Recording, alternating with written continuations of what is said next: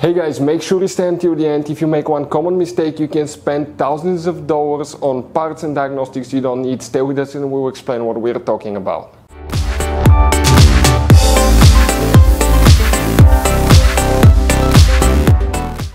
Hey guys, welcome back to Auto Repair guys. Thank you guys for watching and subscribing to the channel. Today will be super helpful video to any of you having a Toyota Sienna, this generation right here from year 2011 to year 2020.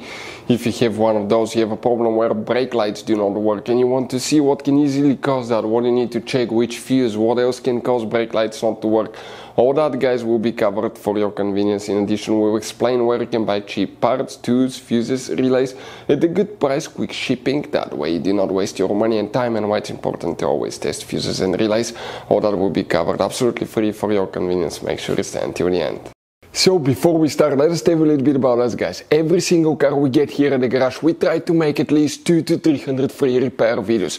We take things completely apart, we show you guys how to do electrical, mechanical, bodywork, a little bit of everything guys. If you have one of those vehicles that we're making videos on, subscribe. We'll put quite a few videos that can save you thousands of dollars in future repairs. Altogether guys, on our channels we have more than 12,000 free repair videos that can save you thousands of dollars. Now, also if you need to buy any parts, tools at a good price, quick shipping, that way guys you do not waste your money and time, we'll share in our videos where you can buy parts, tools, fuses, relays, because some fuses guys and relays are specific, especially for that Toyota Sienna. You have those special fuses right here. You also have that special integration relay right here, and the other relays, we'll put a link in the description of the video below where you can get them at a good price, quick shipping guys, because sometimes they could be also really hard to find. So let's go ahead and start on it now. Brake lights, if they do not work, what do you need to check? First, of course, you need to check brake light bulbs if you have LED lights, okay? In some cases it could be a bad brake light, but first we'll check fuses guys and we'll explain what else can cause that. So, you have two different fuse boxes on that minivan.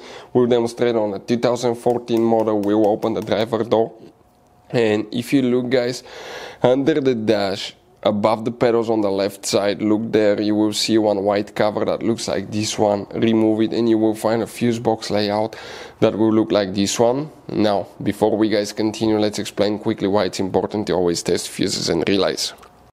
So it is super important guys to always test fuses and relays, and something else as well, common mistakes people make. Sometimes you may think that a fuse is good, or you cannot actually see if the fuse is clearly burned, and in that case guys you may put the fuse back together and you may end up spending money and time on parts you don't need, and all we had to do is just test the fuse. So we'll put a link in the description of the video below how to test the fuse. It takes only a few seconds to find out for sure if it's good or bad. The same thing for relays guys, okay? Some of those could be really expensive on cars, so we'll put a link in the description of the video below how you can test relays. And for some certain fuses guys, it's important to disconnect the car battery when removing them, otherwise you can burn the electronics. And for instance, working on airbags, fuses or anything like that, you need to wait at least 1 hour after disconnecting the car battery, and if you're not qualified and certified to work on airbag system, I will never recommend to do that guys. But when disconnecting the car battery guys, okay, common mistake people make, it's important to know which battery terminal you reconnect first. If you do it the wrong way, you can burn electronics modules. How we know about that? We burn before the traction control module on BMW that cost us $2,000 guys. So we'll put a link in the description of the video below which battery terminal to disconnect first. Check it out for your convenience. So if brake lights do not work guys, which fuses we need to check? We're going to start by checking here guys, okay? Starting in this row, you can see right here, we start with fuse 1, 2, 3, 4, this is not used, you don't count it, 5, 6. Fuse number 6, very important fuse that you need to check. And then you need to check another one, which is guys, fuse number 14 right here.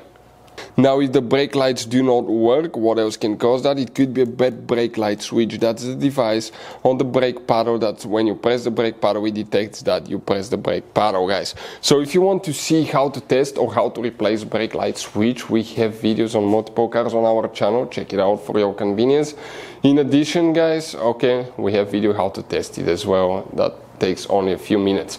Hopefully the video will be helpful. Thank you for watching. See you next time.